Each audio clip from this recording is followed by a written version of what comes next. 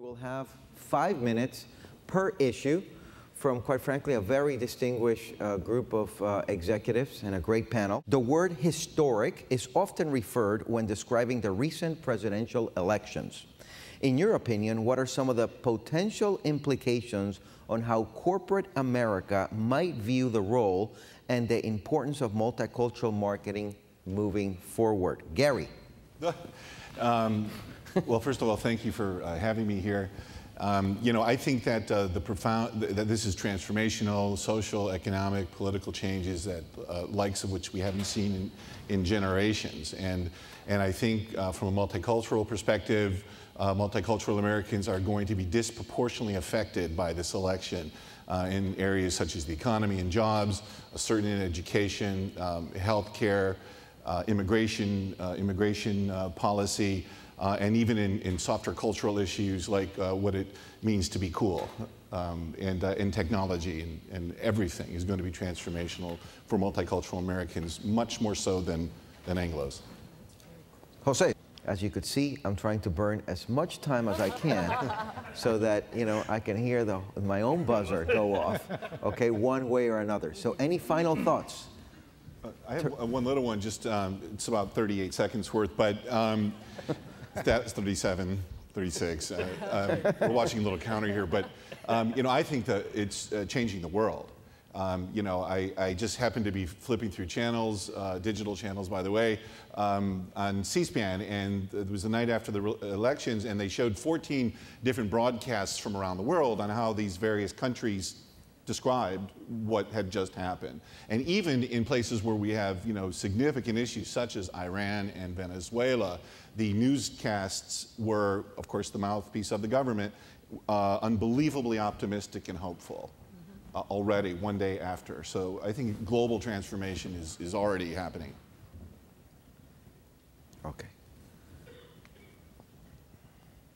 Are you waiting for the horn? Yeah, I was waiting for the horn. Okay. Yes, thank you. Let me see.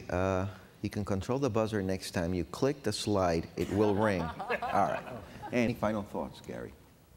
Well, I have a slightly different perspective on the question. You know, I've been fortunate the last couple of years to start moving in the circle of CEOs and corporate leadership in America. And just this last week, I was with one, and we were kind of talking about this. And I basically asked him. I said, you know, in these tough economic times, you know, what's going to happen? And he said, we need to innovate, as we heard, you know, earlier. And so we started brainstorming. And by the time the conversation was over, you know, we're now communicating about a strategy for this company to acquire Hispanic and African American owned companies who are struggling during these tougher economic times, and in doing so, providing their marketing muscle, their operational expertise, and what that does is create jobs in the communities in which these businesses operate, so there's a trickle-down effect.